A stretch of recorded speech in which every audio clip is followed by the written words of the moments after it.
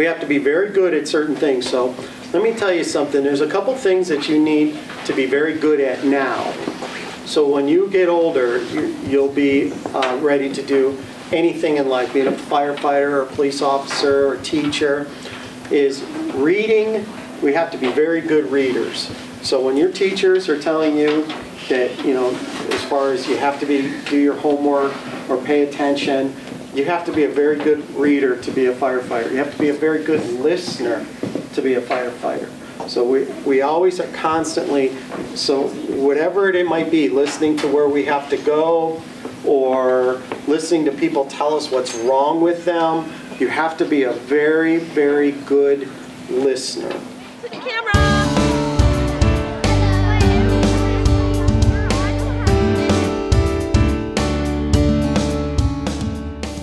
Our very first unit of the year was really all about government and local government and the departments that make up our local government. And so we did a lot of study into that, and we talked about taxes and how they pay for all these different departments, and we looked into each one. So this was really now to dive in and get an even deeper experience with all of our different departments. We already had our resource officer, Officer McDuffie, come in, and he talked from a police perspective.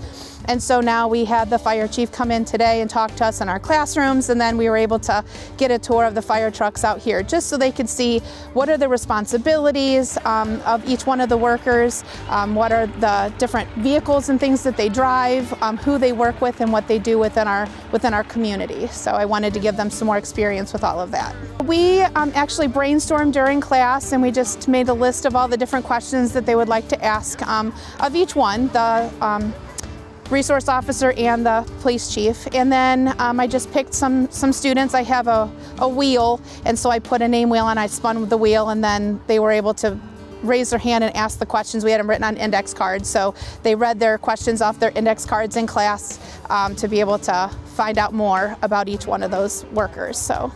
Oh, they absolutely love it, and they ask questions all the time. They still had more questions. They didn't want them to leave, so they kept wanting to ask more and more questions, and I think it's just really nice for them to be able to develop a relationship with our community workers and to be able to know that they're here to help them and to be there for them when they need them in cases of emergency, and so I think creating that bond now is a good thing.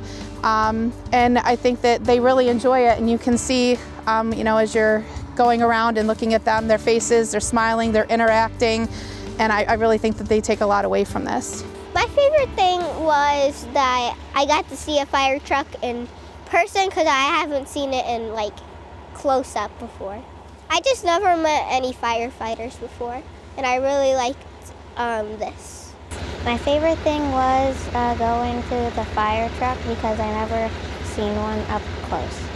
I actually learned that they don't have dogs because I also thought they have dogs.